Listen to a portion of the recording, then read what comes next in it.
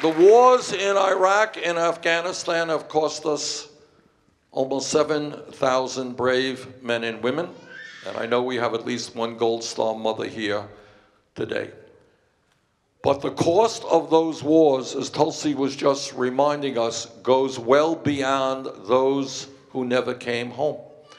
We are talking about hundreds of thousands of men and women who went off to war, who came home not only without legs or sight or hearing, but came home with a very, very difficult, debilitating set of issues, either PTSD, post-traumatic stress, or traumatic brain injury.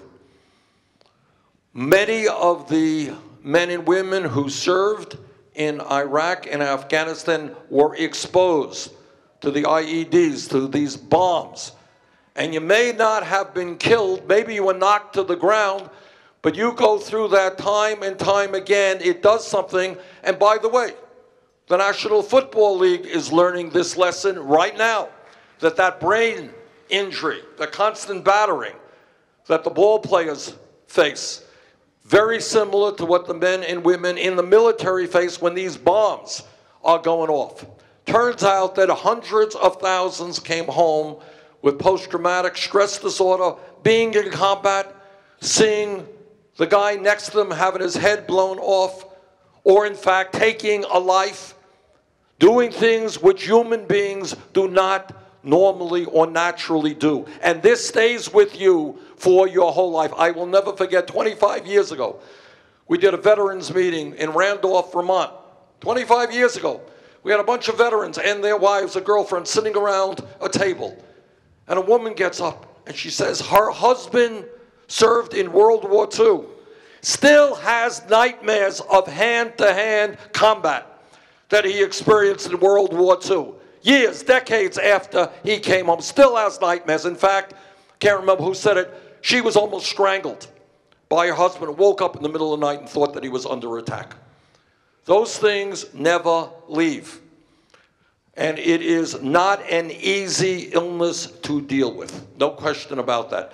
But we have the moral obligation to provide the resources we need, and we're making some gains. We are learning about how to better deal with this issue.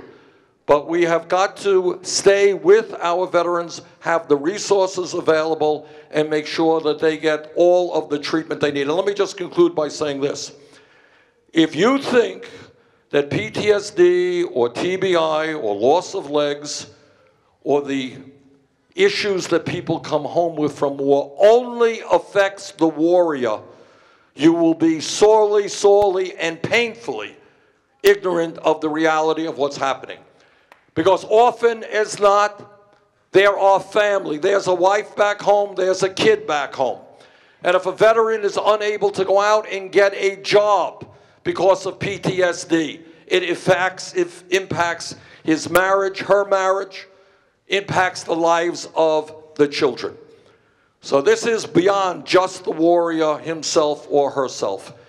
And if we are, and I think it was said earlier, and I've said this on the floor of the Senate many, many times, if we don't have the resources or the inclination to stand with our veterans when they come home, then we will never and should never send them off in the first place.